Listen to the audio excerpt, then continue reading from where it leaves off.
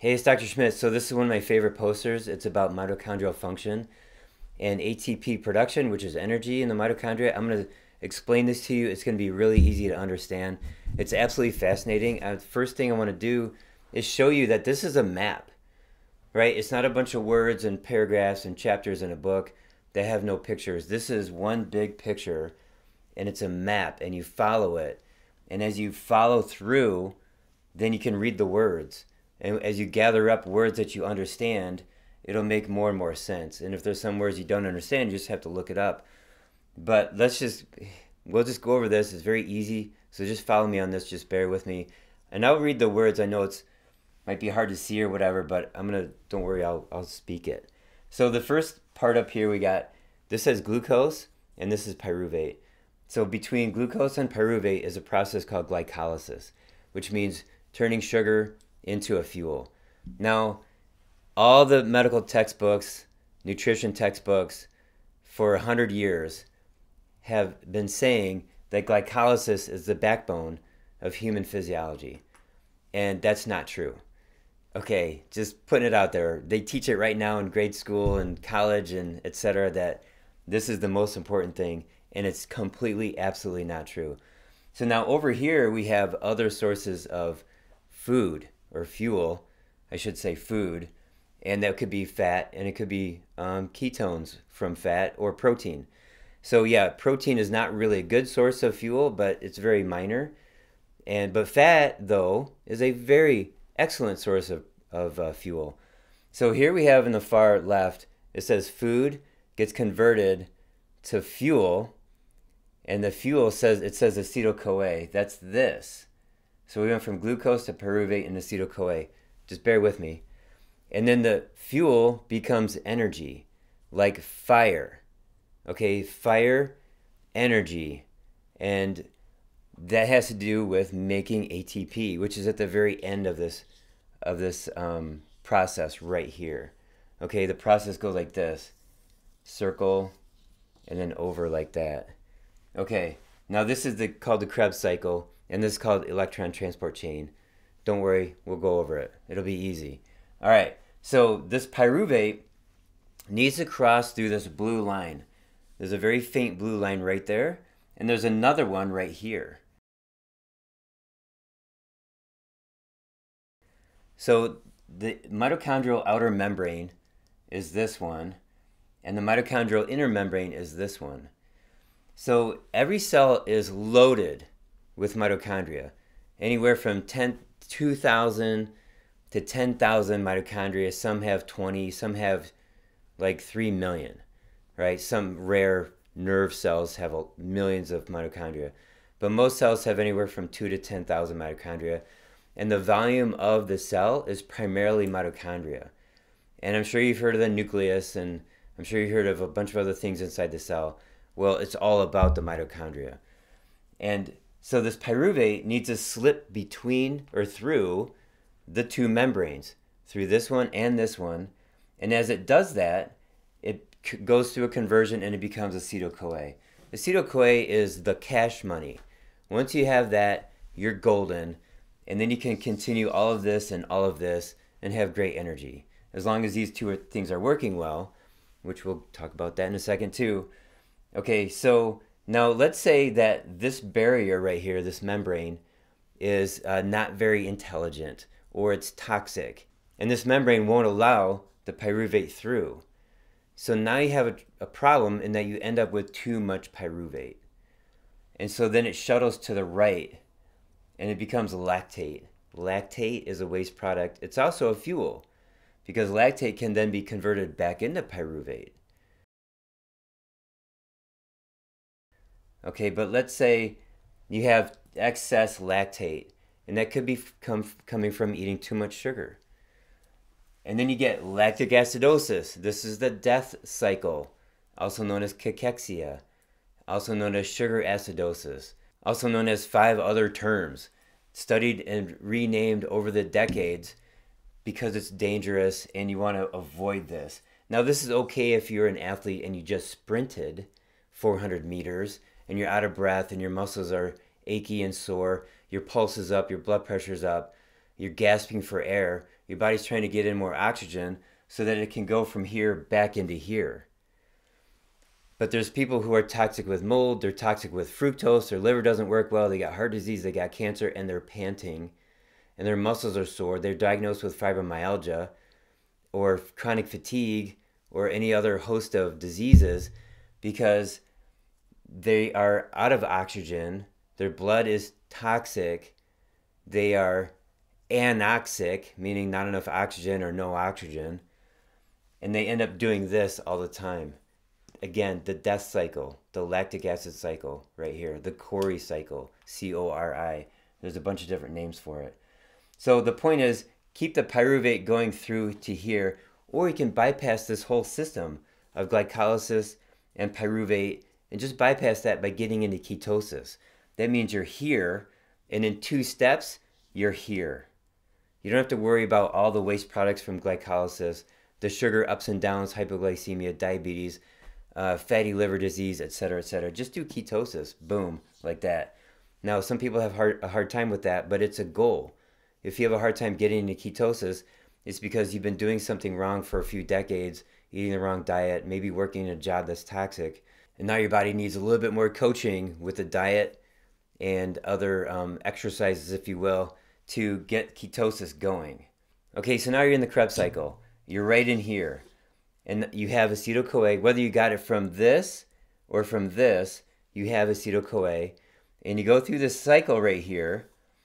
And the purpose of the cycle is to release electrons and hydrogen from acetyl-CoA and really citrate. So acetyl-CoA is a very small molecule. I think it's got 3 carbons. And then oxaloacetate, again, that's got like, I think 2 carbons. Don't quote me on that. But you combine these 2 things together, and now you have citrate, which is a large carbon chain. It's this plus this equals citrate. And so this Krebs cycle is also known as a citric acid cycle or citrate cycle. So as citrate is broken down, it releases water. There's some carbons that are broken off. You can get some ATP right here. You get there's these 2 carrier molecules. One's called NADH, the other one's called FADH2. Those 2 carrier molecules bring the electrons and hydrogen down into the electron transport chain. So at the end of this cycle, this molecule gets smaller and smaller, and it discharges its energy, and it loses its size, and then it becomes oxaloacetate, and it combines with acetyl-CoA, and boom, there you go again. It's citrate all over again, and you just keep repeating that. So you get these products from here, and they go into the electron transport chain. Now let's talk about this. This is fun. It goes right along the membrane. You see this blue line right here. The bigger, thicker blue line goes here and across. And this chain is in this membrane. So we have 1, 2, 3, 4. And this one's not labeled, but we can call that number 5. And so this is called cytochrome 1, cytochrome 2, cytochrome 3, cytochrome 4. And there's things that happen along this way, but it comes down to 2 actions. The first action is electrons go this way. So what happens when electrons move? That's electricity. Electrons move in the wires that feed your home electricity. And so when you have that motion, then hydrogen goes from here down. So you have electricity going that way, hydrogen going this way. Okay, the electricity allows the hydrogen to go down. So you can see there's an H here. That's hydrogen. I don't know if you can't read it, but I'm pointing it to you. And there's an H here and an H here, and there's an arrow that goes through complex 4 or cytochrome 4. There's an arrow that goes through cytochrome 3. There's an arrow that goes through cytochrome 1. And now you have a collection of hydrogens between the 2 barriers. Okay, again, here's the thick barrier, and down here is that thin barrier. It goes all the way like this. So it demonstrates that there's this collection of hydrogen all in here. And the mitochondria are doing that. It's called mass action kinetics. You just have a lot of movement of a lot of things, and they compile, and then they squirt out. They squirt this way up through this. It's called the ATP synthase. This is a nanomotor, and it spins 9,000 times every minute, and 1 hydrogen will go up for 1 cycle, and one cycle gives you 1 ATP. What is ATP? Adenosine triphosphate. Tri means 3. Phosphate stands for phosphorus. If you have phosphorus in your hand, in the presence of oxygen, it glows. It's fire energy. Napalm is made from phosphorus. Phos means light. Pho means light from within. Pharaohs are like the gods of light. So there's this etymology of that word. The origins of that word, pho, are all about light. So phosphorus is fire energy. So when you have a lot of hydrogen, then you get a lot of energy because you need the hydrogen here. And when you have a lot of electrons, again, you get a lot of energy because you need the electrons here. Okay? So now the major components of the body are 3 things: carbon, hydrogen, oxygen. Hydrogen is the proton. Those 3 elements are 96.6% of your body. And then you have the electrons. And if you have carbon, hydrogen, oxygen loaded with electrons, tons of electrons, it's like a superfood. It's actually it's a carbohydrate. It's the simplest nutrition is CHO, carbohydrate plus electrons. Now there is such a thing as CHO with hardly any electrons. It's like dead sugar, right? So this is why people want whole food, organic vegetables, because it's a CHO with lots of electrons and photons from the sun because it was raised in your garden. Now the whole purpose of holistic healthcare is to load your body up with these ingredients I'm talking about. And electrons in particular is a very intriguing subject, and people are doing a lot of things to gather electrons into their body. For example, sun tanning can do it. Grounding yourself, meaning walking on the soil barefoot, for example, that can do it. Using a laser, like a red light, cold laser, that can increase your electrons. Exercise, and of course, whole foods, including good meat and vegetables. This box right here talks about where do you get stuck. And it says statin drugs, that can damage this process. And especially with CoQ10, right here, it's a little tiny truck. And right here, and right here. These 2 trucks, it says CoQ10 right on them, and they carry electrons and hydrogen from cytochrome 1 to 3 and from 2 to 3. Statin drugs block the cells from making CoQ10. Loss of CoQ10 paralyzes the electron transport chain, causing a cellular deficiency in ATP. Decreased ATP production causes muscle and joint pain, memory loss, and overall loss of well-being. The next box here says lactic acid. That's this. I already explained that. If you eat too much sugar and your liver's not converting lactic acid out of the blood back to pyruvate because your body's toxic, your liver's not working well, you have fatty liver from drinking too much pop, then you end up doing this instead of all of this. And here it says heavy metals. They can block these biochemical processes and chemical toxins. So picture this. You have step A, B, C, D biochemical pathway in your body. So it goes like this: A, B, C, and then you have a toxin right here, and you can't get to D. D is over here. A, B, C, and then there's a stop. So the idea for a long time was add nutrition, adding supplements, good food, nutrition supplements, good food, and now you have enough nutrition to spill over the toxin. Then you get the last step of that biochemical pathway. So the better idea is remove the toxin, and then you have A, B, C, D, just like that. Here we have deuterium. Those are the red hydrogens right here. See the red dots all around here? Those red dots, those is called deuterium or heavy water. They break these ATP synthase nanomotors. One heavy metal or heavy water can get in there and stop the spinning at 9,000 rotations per minute, and then you just have a dead nanomotor and you don't make any ATP. So where do you get heavy water from? You get it from water. You get it from foods that are high in water. It just naturally occurs there. It's okay to have heavy water in your body in other locations. You don't want it inside the mitochondria. So the product from Cellular Biosciences that removes heavy water out of the body is called MitoATP. I gave a lecture once on Sir Hans Krebs. I already had his biography. This is 1932 to 1937. Those are the years it took for him to figure this cycle out.